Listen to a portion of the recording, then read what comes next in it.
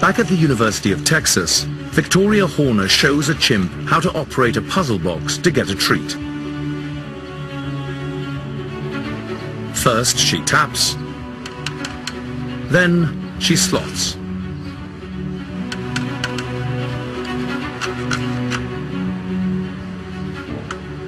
Next, she pokes.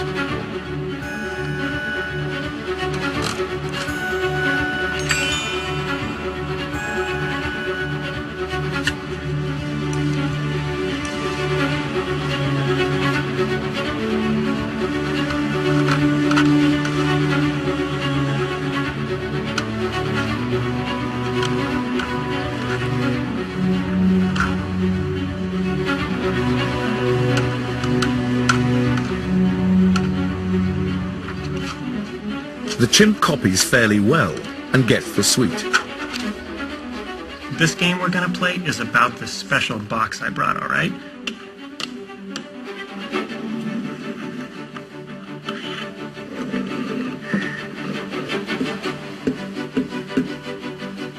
There's a gummy bear. It's your turn.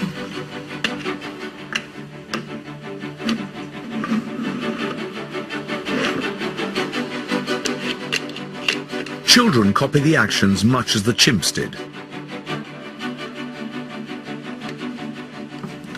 Oh, you got him! All right, there's a gummy bear. Good job. The second box that I show the chimpanzees is this one, and it's identical to the opaque box, except that it's made out of material which is see-through. Only now is it obvious that the tapping and poking don't achieve a thing. The box has a false ceiling.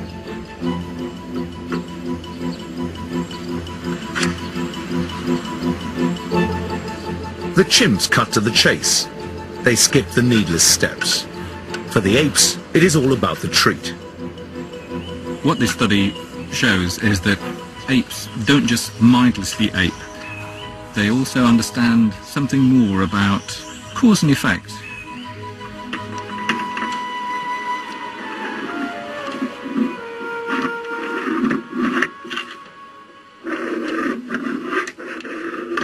We found something quite surprising. The children were predisposed to copy, even when it meant that they were doing something that was really rather silly. So this seems a little like the chimps are outsmarting the kids in this particular study. There he is. You got him out. Why do children imitate slavishly? The root of the children's behavior is the fact that they view me as a grown-up, possibly as a teacher. That children expect to be taught is a vital difference. What we need to do is we need to find some way of getting young people to see the world the way we want them to see it, so that by the time they become adults, they are completely following the reality we want them to believe in. Someone might say, well, they might not have it like, but you know the ideal thing? What we do is we have a system where we take children away from their parents at least 5 days a week, all day, from about the age of 4 and 5, and we have control of their minds until they're about 17, 18. That would be ideal. Well, of course, that's what happens. Yeah. It's called the education system. Yes. And it's indoctrination. You think the purpose of education is reading, writing, and arithmetic? The purpose of education is to change the thoughts, actions, and feelings of students. Now there's a new movement for universal pre-K for every child in America. They should have a chance to start school before kindergarten. Isn't that a wonderful idea? Parents are being told that we're not capable of facilitating our child's learning. Why are we going to let the system that's already failed our children educationally in this country, K through 12, why are we going to let them start with our 4-year-olds? From his first days of power, Hitler knew that he had to bring the children of Germany under his control.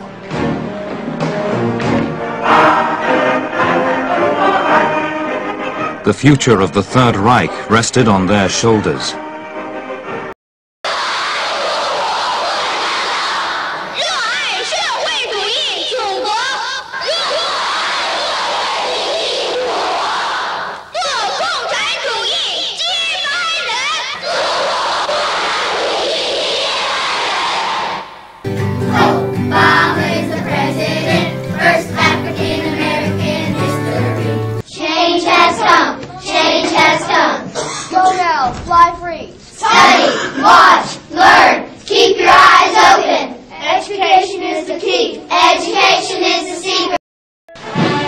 When Hitler came to power on the 30th of January 1933, he promised an end to the unemployment and poverty that had plagued the country. In its place, he would create a proud new Germany. It was a vision that struck a chord with the nation's youth. Ein einmal Deutschlands Zukunft, denn ihr seid einmal Deutschland. Ihr seid einmal unser Volk. Ihr seid einmal nicht die Hoffnung, sondern ihr müsst dann die Vollendung dessen sein, was wir erhoffen. Young people, the future will be in your hands if you are able to sustain the kind of energy and focus that you showed on this campaign. I promise you that America will get stronger and more united, more prosperous, more secure. You are going to make it happen. And Michelle and I thank you from the bottom of our hearts. Faith, unconditional faith that the Führer would do things right. Uns ja damals als der He was represented in those days as God, well, akin to God. Gottähnliche. And that's how we saw him. Das haben wir auch darin gesehen.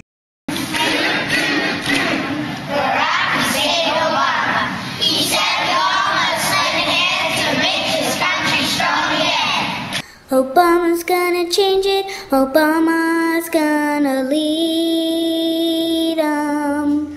Yes, we can, yes, we can, yes, we can, yes, we can.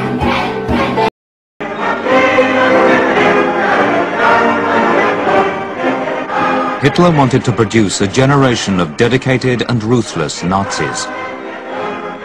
A generation who could realize his dream of conquering the world.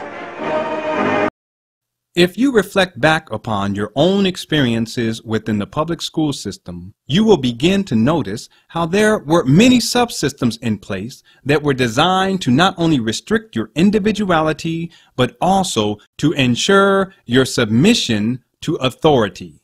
You will also recall that you were given little time to think for yourself or to think about issues that were really important to you.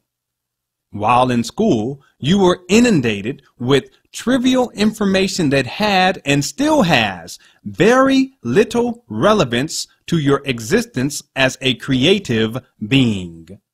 And even after enduring the utter exhaustion of the school day, you were then given homework to complete. Another indoctrination procedure enforced to further strip away valuable moments that you could have used to think about your life, why you were here, and what you hope to accomplish while here. Therefore, instead of discovering and realizing your true purpose and power, you were assimilated into the collective consciousness of the hive.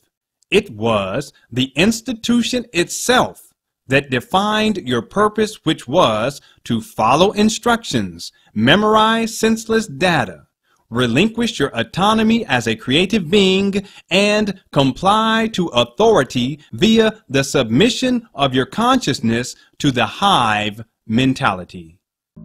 Think for yourself. Question authority.